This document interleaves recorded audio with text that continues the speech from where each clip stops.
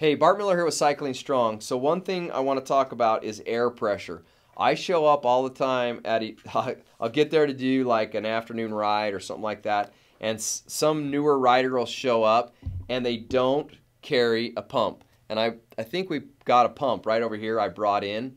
And so you'll see Owen here in a second. He's doing an amazing job helping out here, but I'll just grab this. Yeah, here you go.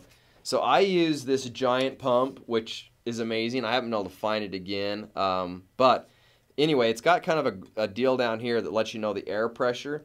And it can do multiple stems, so it doesn't matter what kind of stem you stick in this. It'll pump it up. But they don't pack a pump, and so they get there and their tire pressure is low. Tire pressure is very important when you're riding your bike.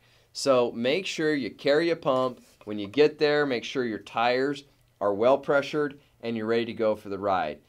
Because, you know, it just sucks, and you don't want to blow a tire when you're out there and be changing a tire on a ride. It's not fun.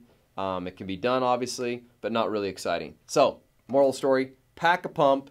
Make sure when you get to your ride, go through your tires, check them, make sure you spin them, pick your glove and just clean them off really good before you start. Make sure there's no punctures in them, you have no cracks in them, you're ready to go. Now, this set of wheels I have on right now, these are training wheels that I train on, but this one here, it's pretty old. It's cracked up, so I wouldn't actually be on the road on this wheel. But anyway, that's what I do. Make sure you take note of it.